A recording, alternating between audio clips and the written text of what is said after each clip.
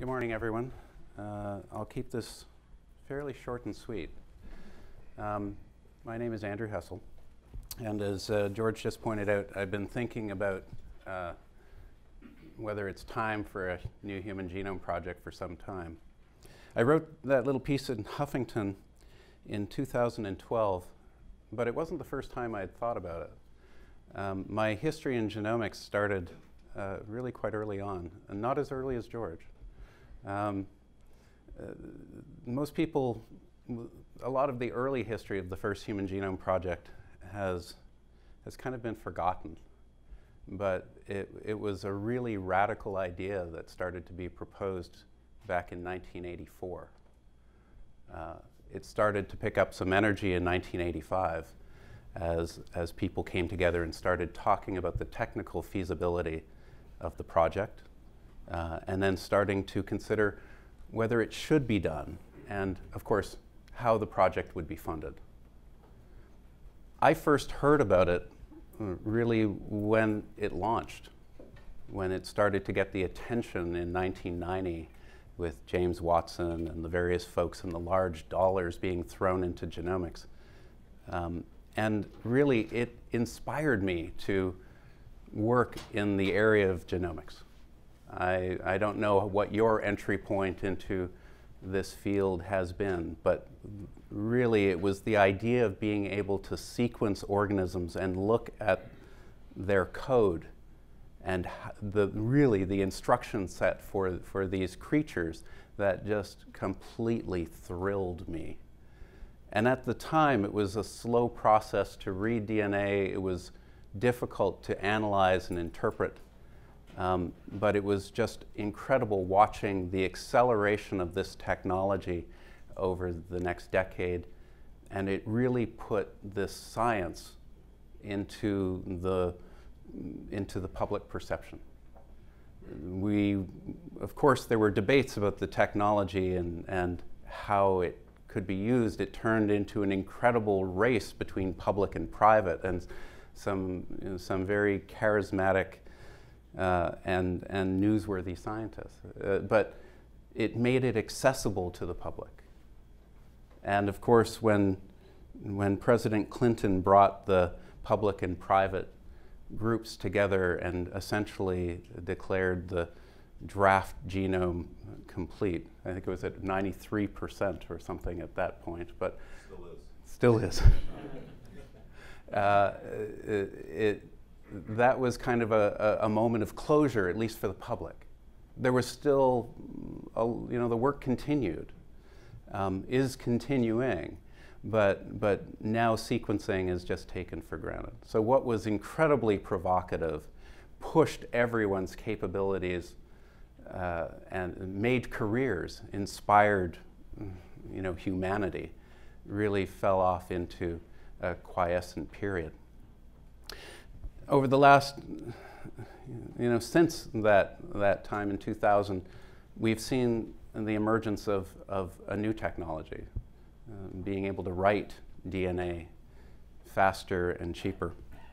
And this is, it's shaped my career as much as the first human genome project.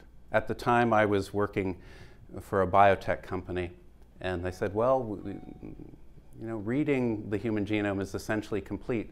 Why don't we start thinking more about writing technologies? And they weren't interested. It wasn't a bottleneck for their drug development processes. So I thought, well, I don't want to work for a biotech company that doesn't want to write DNA. So I left the field and just started to explore the world of synthetic biology. And I've had the great pleasure to watch this field emerge over the last 10 years in particular. And I know many of you in the room and the work that you do. I don't know where it goes. All I know is we're at very early days of synthetic biology, and today I do a lot of public speaking. Most people haven't heard about writing DNA. They have very little understanding about what the potentials of this technology are. what it means to society, what it means to medicine, what it means to humanity. This has always disappointed me. It means either as scientists we're not doing a very good job communicating.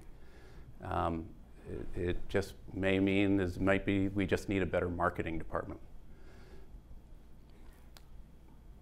In 2009, I joined Singularity University. I wrote the life science program, the initial draft of it. And this is a group of people that are really forward-thinking, that propose dangerous ideas every 20 minutes. And in my first presentation to the executive program that I was teaching, I mentioned it's probably time to write a human genome. And they said, you probably shouldn't talk about that for the moment. It's a little too dangerous an idea. So I put it on the back burner. When I wrote the article for Huffington Post, there was just silence. And up until a few weeks ago, if you Googled human genome synthesis, you basically got nothing. There's a void out there. Yet it's that we will go down the path of writing more and more complex genomes, and ultimately human seems to me inevitable. It's a journey that we're exploring here today. It's not going to end here today. This is the start of many different things, I'm sure. But I just want to say thank you for having an open mind. Thank you for being here. Thank you for bringing your skills to the table. And I hope in 10 or 15 years, when we look back at this moment,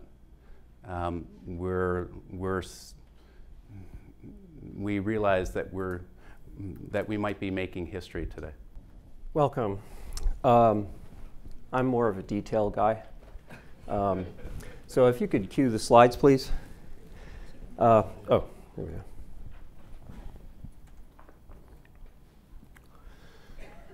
I'm going to offer up some thoughts on HGP-write, as we like to call it, designing and synthesizing modified versions of human genomes. And I need to disclose my engagement in a couple of companies here before I talk. So I think one of the biggest questions on everyone's mind, and it certainly was on my mind the first time Andrew sprang it on us last July, was why and should we synthesize a human genome? And I add to that in cells, and that's a very important addendum. So just a few thoughts before we dive into the details about what we've been discussing and we hope you will discuss with us. As you've heard already, we seek to do this responsibly and not using sort of so-called deficit model thinking.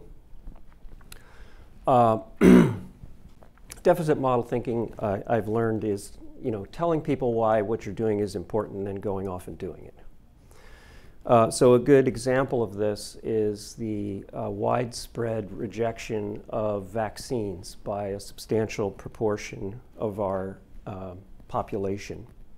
They were told it was important, but there was no real engagement or outreach at all.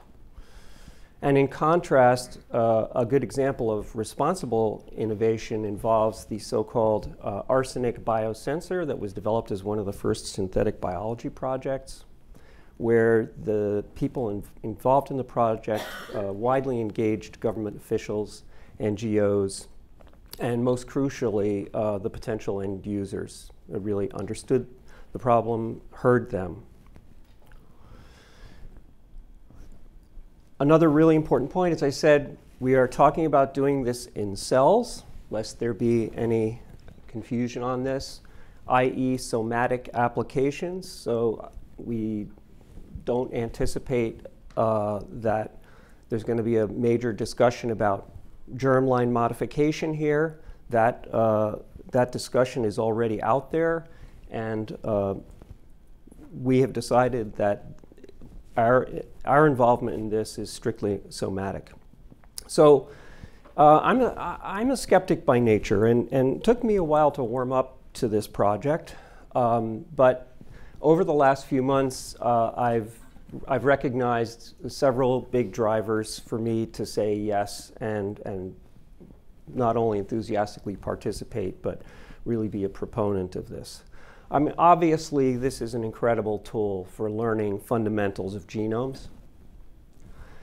As you've already heard, technology development will come out of this and have many positive spin-offs beyond human genome for applications to global problems.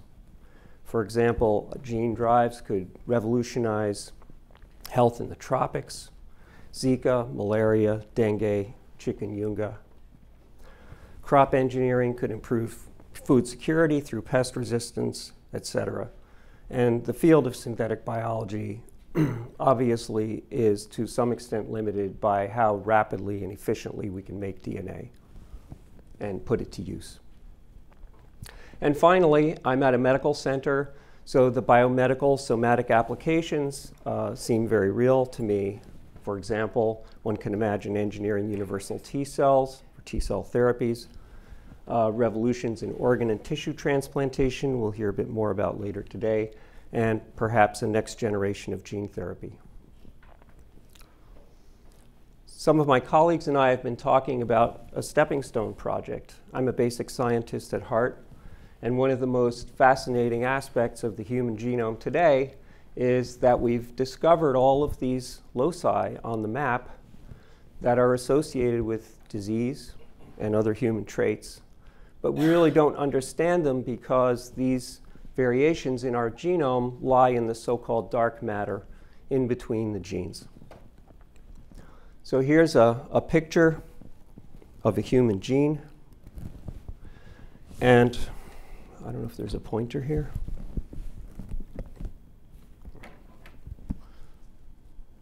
As most of you know, human genes are made up of tiny little blocks.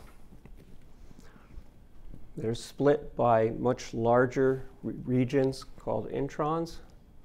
And then if we zoom out, here's that same gene, we see very large gaps between the genes. And thanks to large support by the NIH, there's lots of clues about places in the dark matter that are important for controlling the expression of these genes, and therefore a better understanding of how they work and how the cause of disease. So we're actually proposing a project we call a stepping stone project right now. Here's a gene, call it your favorite gene, where we would make 10, 100 to 1,000 synthetic variants of that gene, assembling these in a yeast cell, and then incorporating that very efficiently into a specific human cell line so that we would be able to then evaluate the specific effects of each of these little variations in the dark matter on the expression of the gene and ultimately the function of that gene. So how should we start a larger project to understand the human genome? You'll hear about pilot projects, and we've decided to sort of promote the idea of 1% of the human genome, but a very informative 1%, not a random 1%, as has often been done in other genome projects, including our Synthetic Yeast Genome Project you'll hear more about. These are designed to teach us new biology, develop important tools for therapy, explore new directions, and engineer other non-human genomes.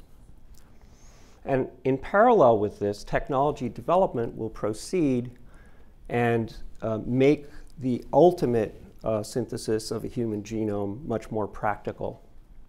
So new technology, new tools, new ways to handle big DNA, integrate it, better defined cell lines, et cetera. And very importantly, in order to do this efficiently, we will need to really employ automation in order to make this really fly. And so This is our genome foundry that we are setting up at NYU, showing how we're automating one bottleneck in this process.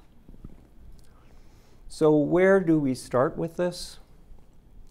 As I've said, we're talking about a cell line engineered for safety.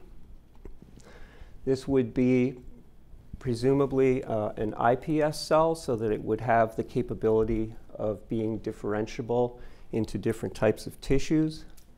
And it would be engineered to have a strict germline firewall. For example, removal of one of the sex chromosomes. So an XO cell line would be a simple way to assure that this would not be able to go germline. And these cells can be differentiated into tissues and organoids, models of human organs, to evaluate the functional effects of any designer changes that were introduced. And here in Boston, at the Wyss Institute, for example, there are these so-called organs on chips that provide excellent models for lots of processes that happen in the body. So how would we do this?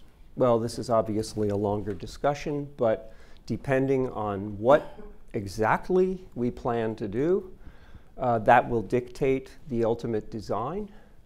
1% pilot, you'll hear me talk about one of those in a bit, might engineer just these short blocks or exons, which are very small. These will require relatively small pieces of DNA, but not giant pieces of DNA.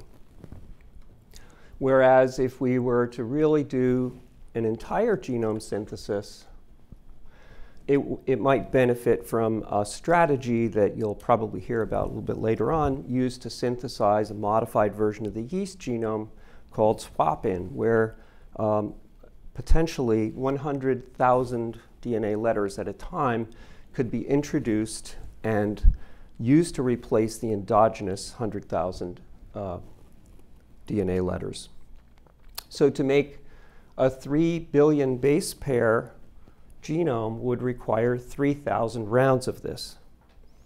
Now that sounds like a lot, but it's not inconceivable by any means. And surely there are many ways to make this more efficient. One very interesting publication that just came out recently was the development of haploid stem cell lines, which could make projects like this much easier. And we'll hear a little bit about those later today. So to wrap up, there's two last points I'd like to make, and they have to do with community. And the first one is, we don't think this should be a human genome project to the exclusion of other organisms. As the leader of the Yeast Genome Project, I'm keenly aware of this and a huge proponent of appreciating our biological diversity and bringing some of this technology to the many other organisms on the planet for practical reasons and for reasons of dissecting the fundamental biology of the system. For example, I think we're already learning a lot from microbial genome engineering. And secondly, the scientific community, this is a grand challenge, and as such, it really demands global participation. We have interested parties here today from Australia, China, Singapore, the UK, and more. Personally think this is a fantastic way to educate an international workforce in genomics to help promote the understanding of the field. And in the words of Huanming Yang, the chair of BGI, or Beijing Genomics Institute, as it was formerly known, it's more fun to do it together. We make new friends. Thank you.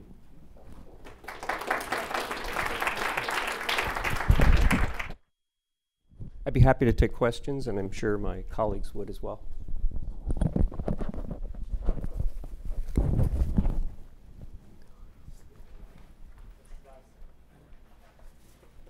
stunned silence. I think that XO can contribute to the germline. I mean, your point's a good one. That's Turner syndrome. Right. It's one. There are versions of Turner syndrome where the whole X chromosome is not deleted, but as far as I know, when it's an XO, it's infertile. Yes, Richard.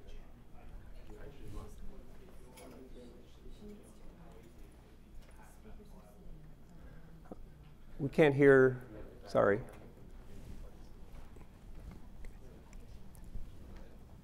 I just wanted to get your and George's opinion on how easy it would be to hack that firewall. To hack that firewall? Well, that's an important question. Of course, the details of how easy it would be would depend on the details of exactly how that firewall was constructed. I can't really answer that, but obviously, since biosafety is an integral part of this, we're going to hear about that later on today. I expect that the firewall will be improved as the project progresses and will get better and better.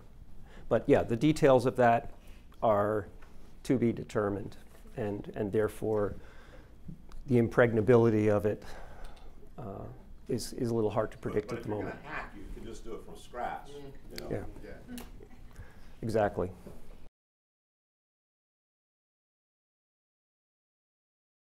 So good morning.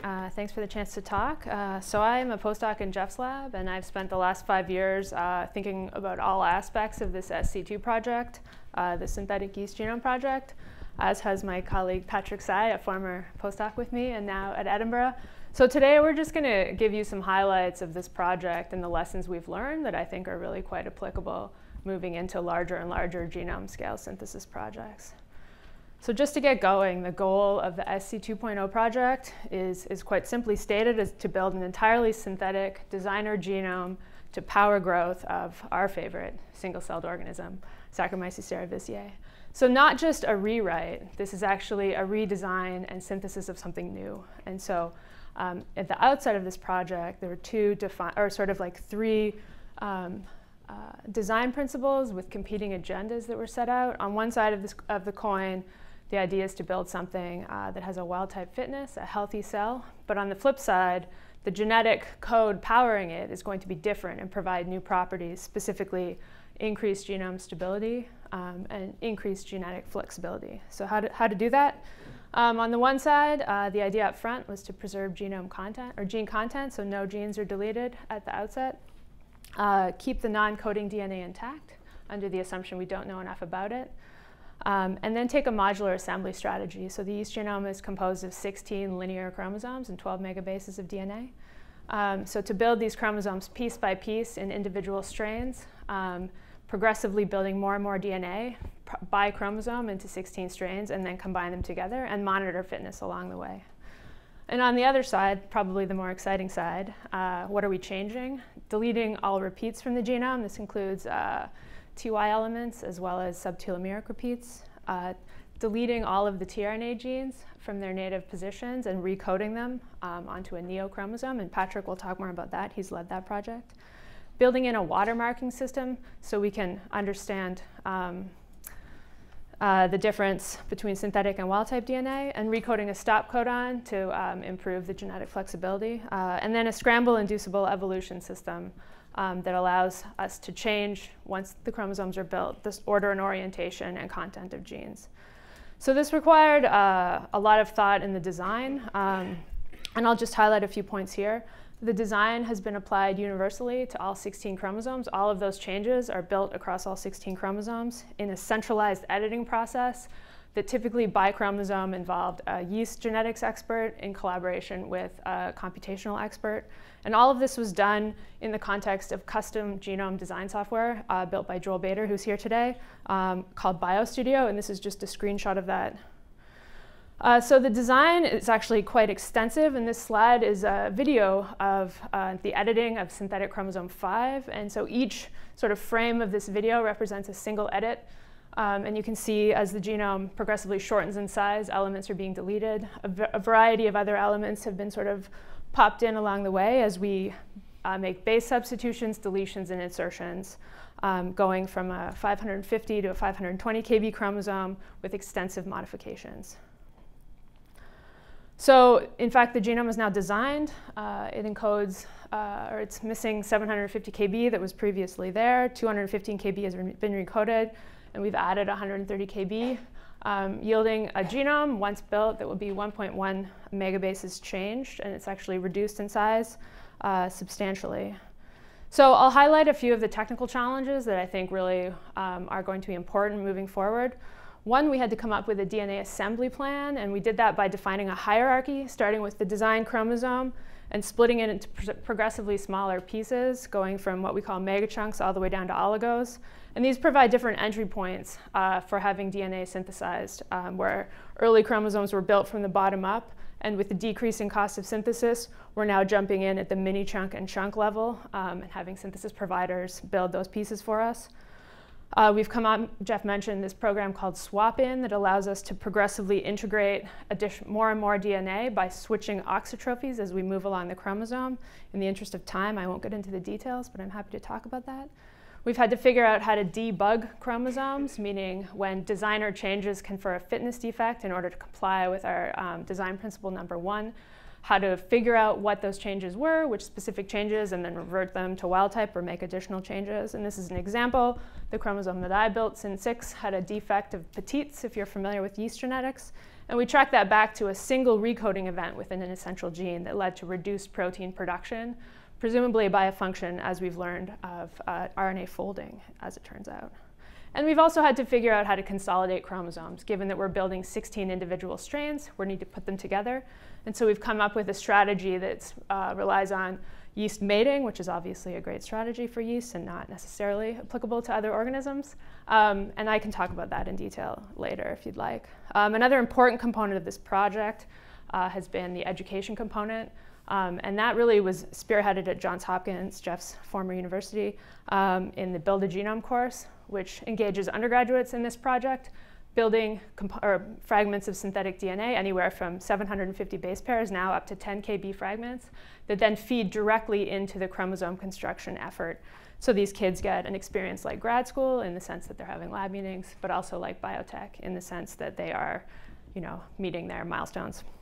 That is expanded to a franchise operation at Tianjin University, where the substantial portion of the DNA for synthetic chromosome 5 and 10 was built. And there's representatives from Tianjin here today. So what's the status update on this chromosome, or on this project, excuse me. So I'm showing you here the 16 linear chromosomes, as well as the new tRNA neochromosome Patrick will talk about, where the blue represents synthetic DNA integrated, and wild type is in yellow. While nearly all of the DNA has now been synthesized for the project, about 60% of it in total has been integrated, representing about 7 megabases of the 11.3 of the genome. My name is Patrick, and I did my postdoc with Jeff a few years ago and moved to Edinburgh to start my own group in 2013. So I start with Jeff. I started a consortium internationally, and I coordinate the consortium. So just want to tell you a little bit. So today we have, about 10 universities over 4 continents working on this project, and this is probably one of the biggest synthetic biology project in public domain today. This is the map. So we mentioned there are different synthesizing chromosomes, but there are also different universities like Pasteur, EMBL, which contribute to the project. So as you can see, this is quite a worldwide effort. So how we started? So a few years ago, I met YJ Yuan in Boston during IGEM. I think that was like 2011. And I know YJ for many years, and I talked to YJ, this is probably the next best thing going to happen in China, because YJ and I started IGEM in China in 2006.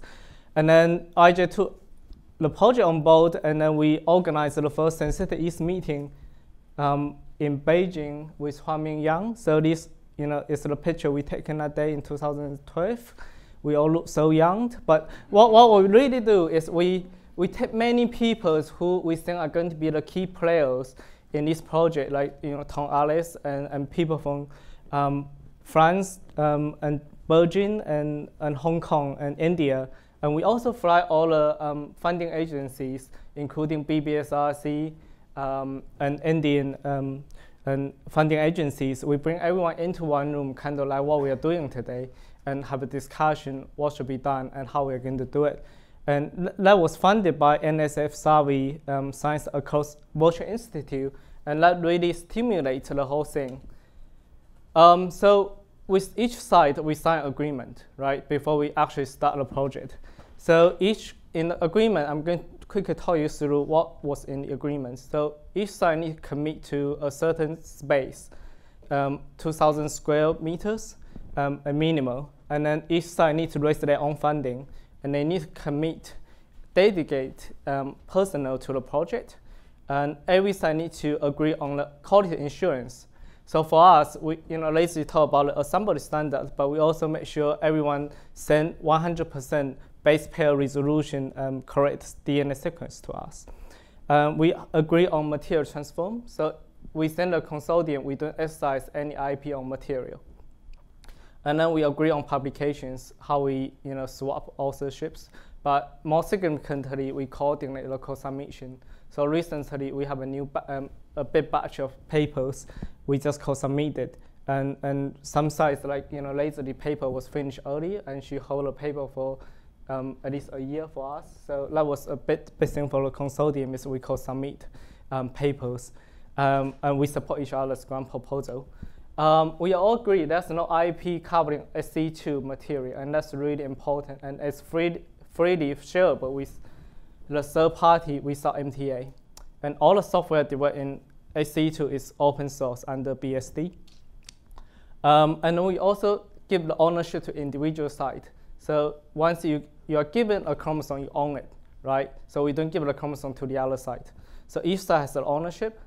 And then we have training and education. So we have been training people across site. And then we are complying with local laws. And there's a paper coming out last year on genetics talking about the freedom and responsibility. And this was mainly headed by Deborah Marshall, who is also here in the audience. We talk about the social benefits of SC2 and intellectual properties and safeties and governance. So I don't have much time to talk into it, but I just want to tell people a little bit about how we raise money. So in the beginning, the project was funded by NSF-Savvy to start build a genome in Johns Hopkins. But after the first meeting in Beijing, Bija and Tianjin got $5 million from the Ministry of Science and Technology in China, and Imperial, headed by Tom Alice, got money from BBSRC to synthesize chromosome 11. And then when I moved to Edinburgh, we also got some money from BBSRC to do tRNA chromosome. But later on, Susan Russell and we got a bigger grant to support large piece DNA synthesis automation in Edinburgh called Edinburgh Genome Foundry.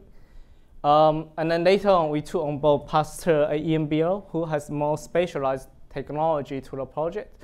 So Pasteur is headed by Lomeko Struer, who does 3C and 3D to look at the chromatin structure of the synthetic chromosomes. EMBL is using the tRNA-seq technology to look into the scrambled genomes. And then we got approached by two sites, which are Macquarie from Australia and Marshall Chang from Singapore National University. So they took on board 3 chromosomes and bring in their own funding from their local governments. So we have a lot of collaborations. So we train people across site. And then we share the protocols and expertise. So I just want to quickly show you 2 projects. So within SC2, we also have sub-projects. So this is a EROXN Bio grant, which we are going to do direct evolution at the genome scale. And this is between UK, Germany, France, and USA. And then just want to show you the interactons. So the green line means we have joint publications, and the purple line means we have joint grants. So if I'm also map the ongoing collaboration is going to be all over the place. But I just want to show you this is very active collaboration within the consortium. With that, I just want to point out there will be a meeting this year in Edinburgh, and you guys are more than welcome. Thank you very much. defining robustness is interesting to me, in that the E. coli genomes that our groups have tried in the past are great in LB and minimal media, et cetera. When you get up to like 5% of a product that you're making in a bioreactor, the minimal genomes just don't stack up to MG1655. So how do you define robustness? And is this a yeast that can be used in commercial applications, or is it, grow well in the lab, and how do you do that? Right. So it grows well in the lab. Great. The scramble system, I think, is really your opportunity to explore a variety of minimal genomes under any condition you want. And those are ongoing experiments right now. And I think you can scramble, just to expand on what the scramble system is, we pepper the genome with LOX-P sites and then just express your CRE recombinase. And that yields potentially massive recombination events and new genomes in each cell, and in parallel, a huge genetic variation. And so if one takes that population and selects under a condition of interest, one presumably could find anything that is possible biologically. And so I think that is a system that will yield incredible opportunity in commercial applications. Because one can scramble and then grow as one desires.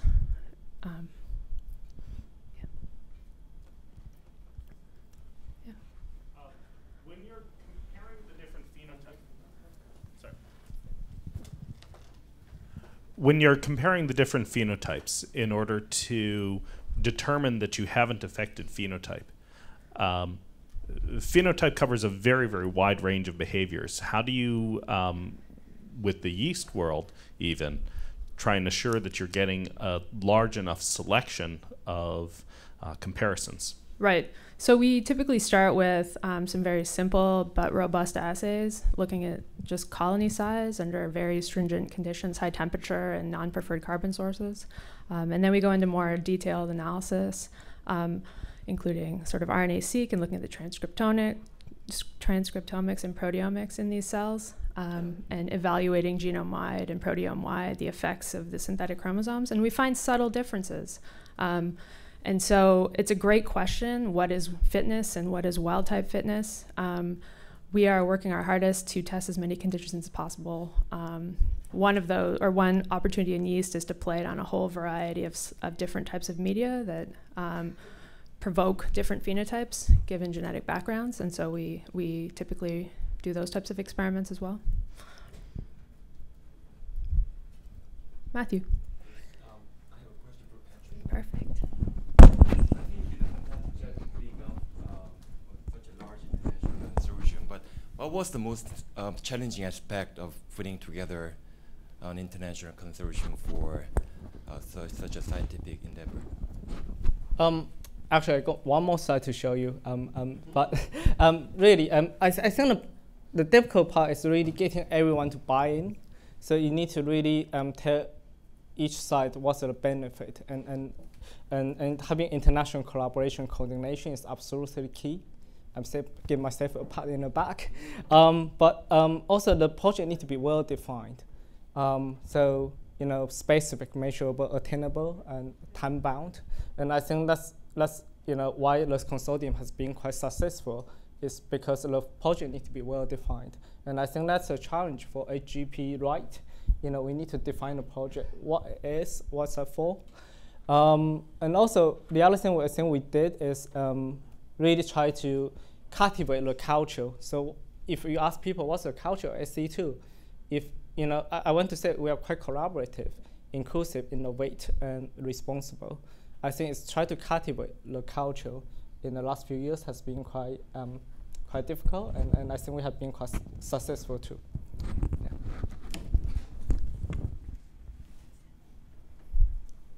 No more. Okay.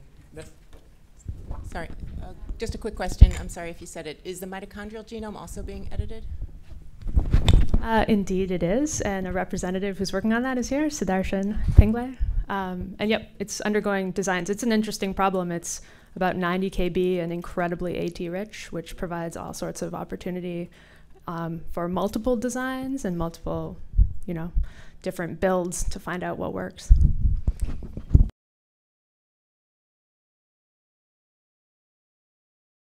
So this is my conflict of interest slide. And the question I'm asking is, why make millions of synthetic genomes, or billions, or trillions? And I mean this in all seriousness, and I think that's why we want to bring down the cost. So this is our progress curve for reading and writing. We are now at the point where we can make synthetic oligos for the entire human genome. In fact, I think this has already been done for various reasons: SNP analysis, expression analysis, and so forth. Assembling that's another matter, and that's this lower curve here. Let's see, here. There is a gap between the amount that we can synthesize. There's a very small gap between what we can sequence and what we can synthesize.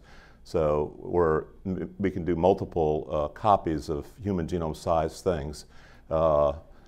But there's a gap in what we can assemble, and the gap becomes even bigger the more radical the changes we make in the genome, such as the ones that you'll hear much about today from yeast and E. coli.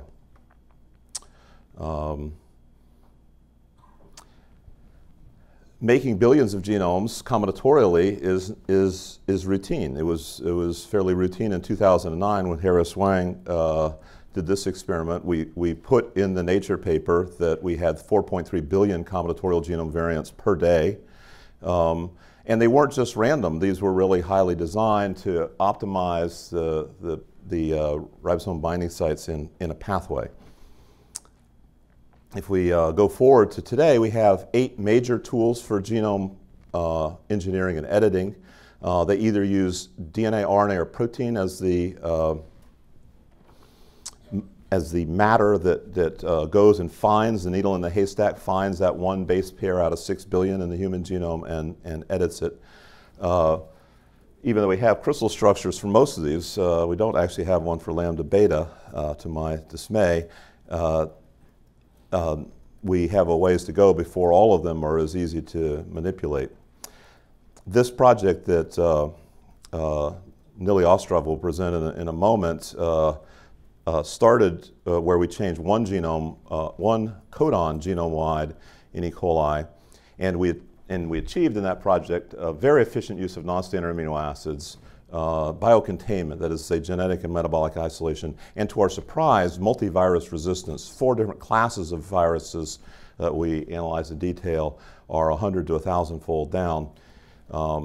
And this was one codon, and then Nili will tell you about the 7 codons, which is a team effort. That is genome-wide. I mean, that happened to be a rarer codon. As you go to more and more codons, you really need to do it genome-wide in a genome which is composed mostly of proteins. But as we get to higher, larger eukaryotic genomes, like a mouse, pig, human, and so forth, the exons that compose the protein coding regions become sparser. They're about 1% of the genome, although it might be most efficient to engineer them with the 100 kb swap ends that Jeff described. But these are examples of sort of coding region level changes where you might want to change the species or the viral resistance via recoding. But we've heard how, for the most part, for both yeast, and you'll hear soon about E. coli, that we've left the non-coding regions intact because we don't understand it well enough to engineer it. But that has to change, and I think that's one of the things that we hope to do.